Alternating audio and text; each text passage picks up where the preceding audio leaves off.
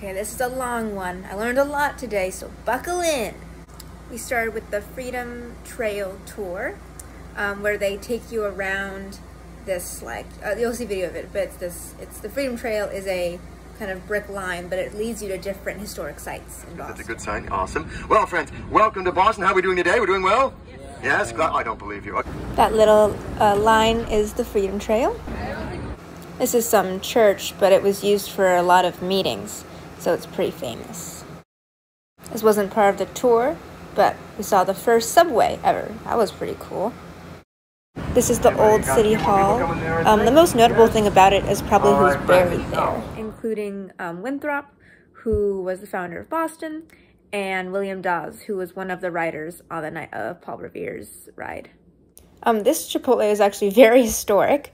It used to be the site of Anne Hutchinson's house, who was a witch, not a real witch, but was banished for being a witch because she read and she preached and she was a woman, so that wasn't okay. So she was banished and later unbanished, I think.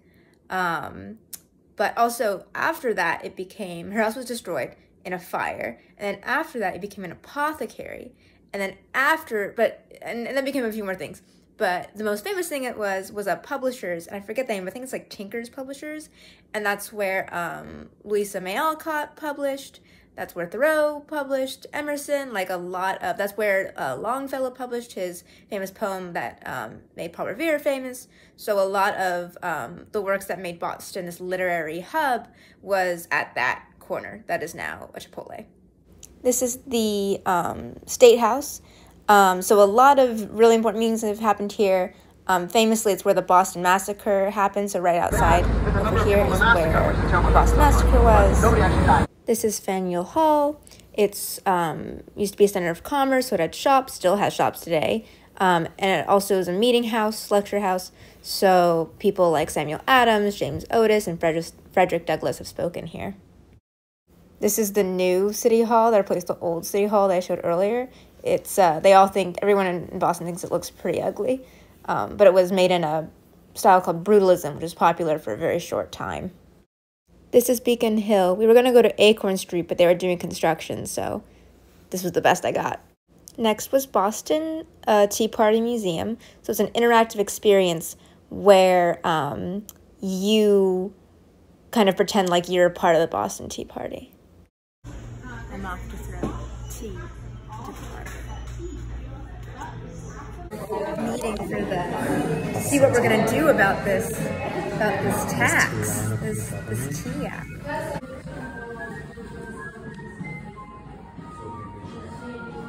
These are the roles we were assigned. Martin's Thomas Chase, a Quaker, and a distiller.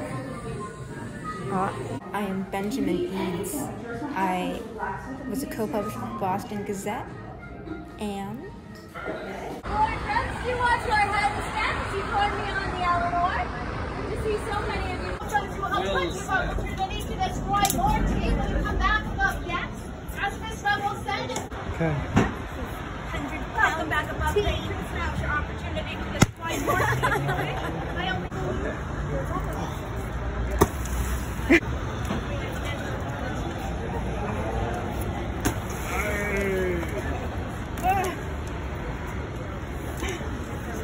This is the opposite of it.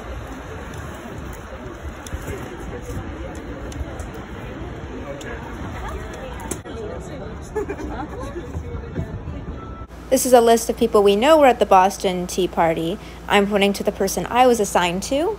Time, dumping the tea was an act of treason, punishable by death.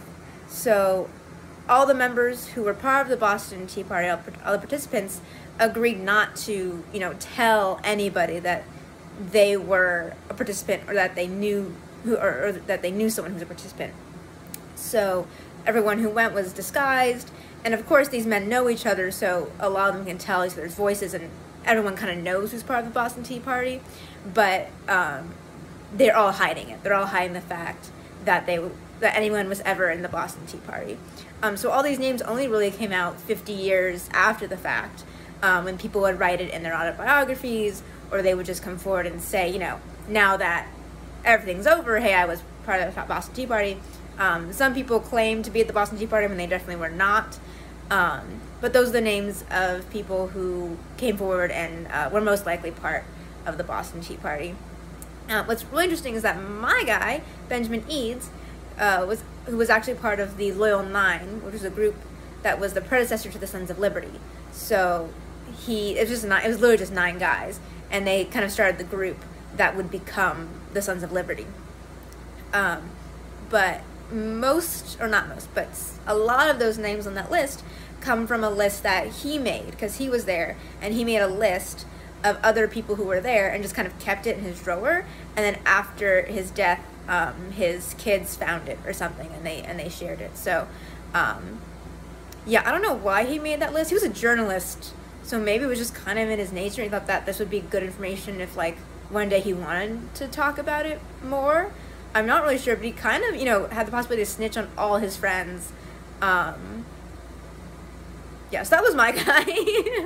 But it was really interesting because the tour guy goes, yeah, and a lot of these names come from Benjamin Eads. And I go, I'm Benjamin Eads, that's me.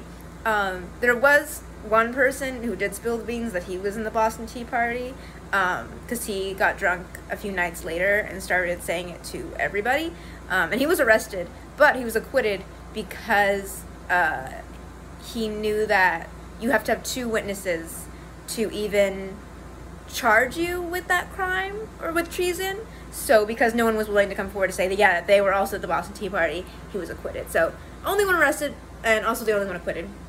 I mean, everyone else, it was secret until 50 years later, and then it was revealed slowly, bit by bit, who had actually been at the Boston Tea Party. More interesting facts: a lot of today's Boston is actually land that they moved there. There was just water, and they were like, we need more Boston, and they just put more land there from hills. They took the hills, and they put that land where Boston is now. The airport that I flew in from, that's not natural land. That is man-made, put there land. And so this map, everything that's raised is what Boston originally was, and everything that's kind of not raised is Boston, what it is now, and all of that is not natural land. So I won't add it to this video because it's way too long already, but ask me about Granary burial ground, because I learned so much. And I took no pictures because I think that's weird and creepy and I don't want to do it, but I learned a lot about a lot of people who were buried there, so it's pretty interesting. Let me know, and I'll give you the facts.